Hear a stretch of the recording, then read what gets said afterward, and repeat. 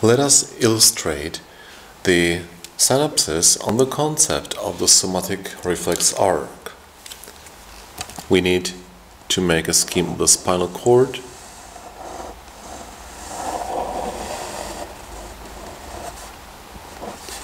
where the gray matter is organized into dorsal horns, sometimes lateral horns and ventral horns on both sides.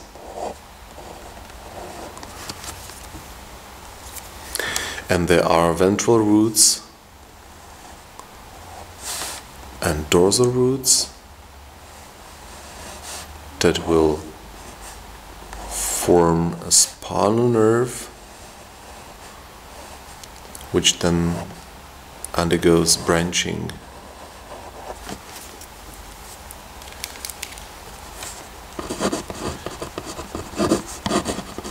So there are dorsal horns. This is ventral horn, central canal,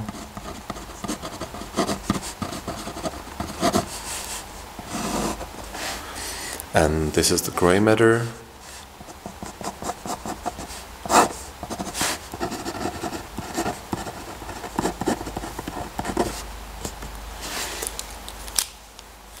And let's start with the motor neurons that are sitting in the ventral horns, and their axons are running through the ventral roots of the spinal nerve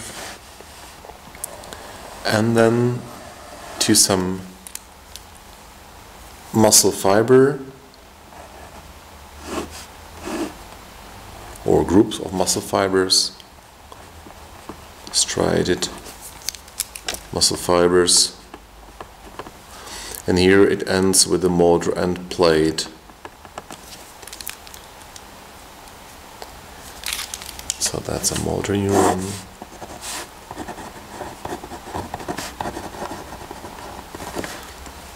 Its axon that goes through the ventral root.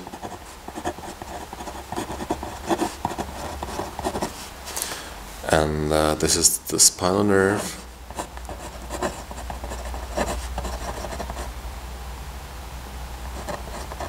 And its branches, the dorsal and ventral ramus. The axon goes here and ends with a motor end plate on a muscle fiber.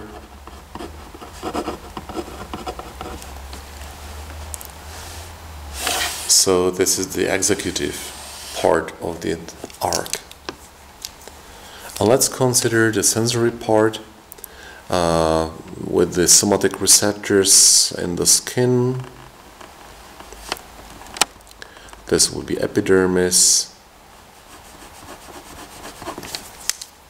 and the dermis forming the skin, and here we have, for example, the free nerve endings as the receptors for pains, and this is actually a dendrite of a neuron, the body of which is sitting here in the spinal ganglion, and it's a pseudo-unipolar neuron with a dendroxin, and the axon goes to the dorsal root into the dorsal horns of the spinal cord gray matter. And in the most simple example, in the so-called monosynaptic reflex arc, it interpolates on the motor neuron again. So this would be a somatic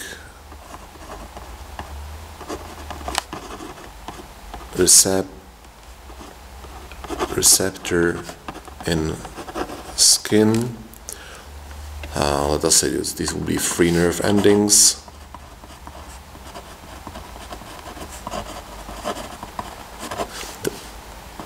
That perceive the modality of pain, and this is a dendrite.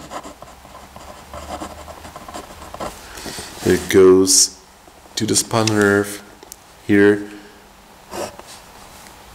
it's the cell body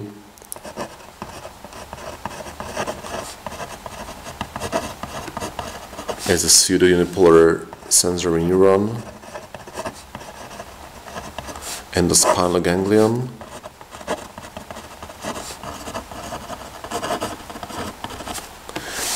And via the dorsal root, the axon here of that neuron goes in the gray matter.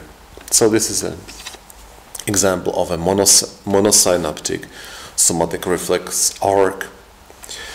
Let's have another example with autonomic neurons.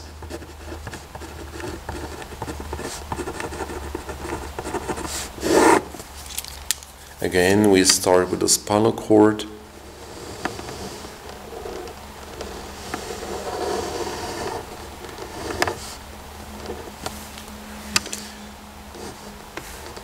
In this case, we consider the lateral horns. That's where the autonomic nervous neurons reside. And we got again ventral roots, dorsal roots, with a spinal ganglion, short spinal nerves. But we need to consider also the sympathetic ganglia of the truncus sympathicus. And there's a communication here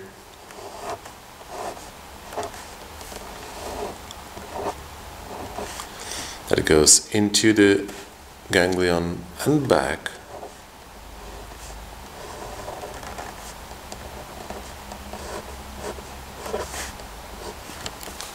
So let's describe the situation.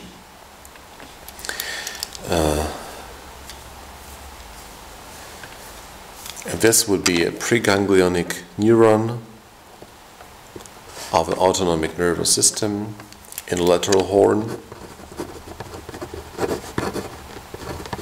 of the spinal cord gray matter.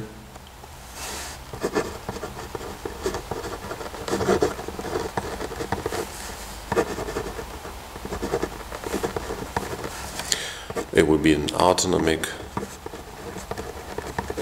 motor neuron or the visceral motor neuron. Its axon goes through the ventral root to the spinal cord and through a connection called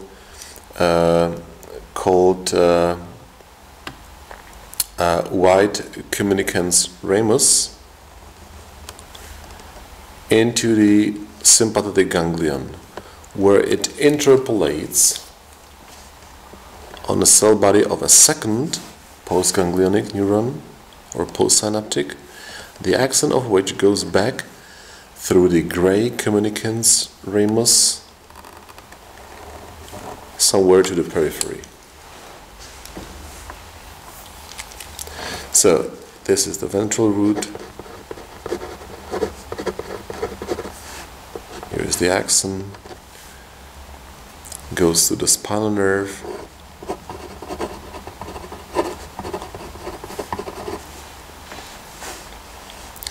Into the wide communicans ramus.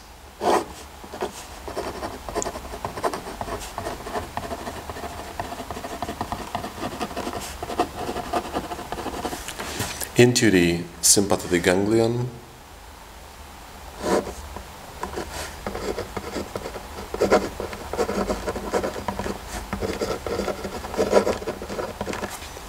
The sympathetic ganglia are chained into the truncus sympathicus, and that's where a postsynaptic neuron resides.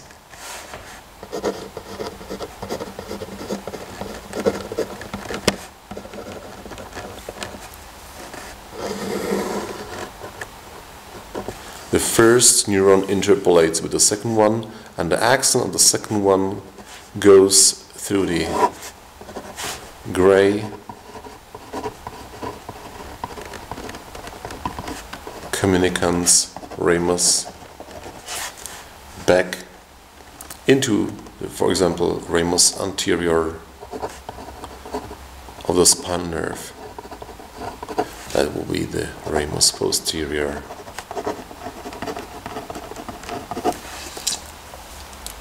This will be in case of sympathetic nerve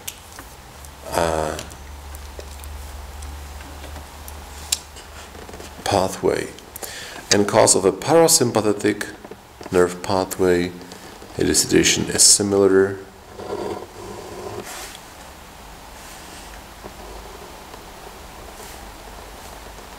But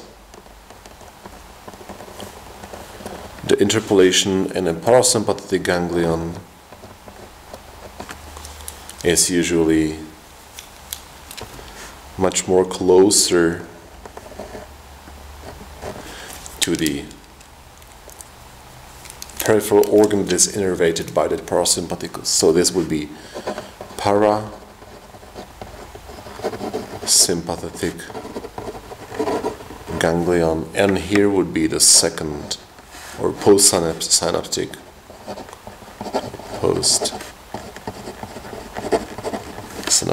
parasympathetic neuron. This one was second postsynaptic sympathetic neuron.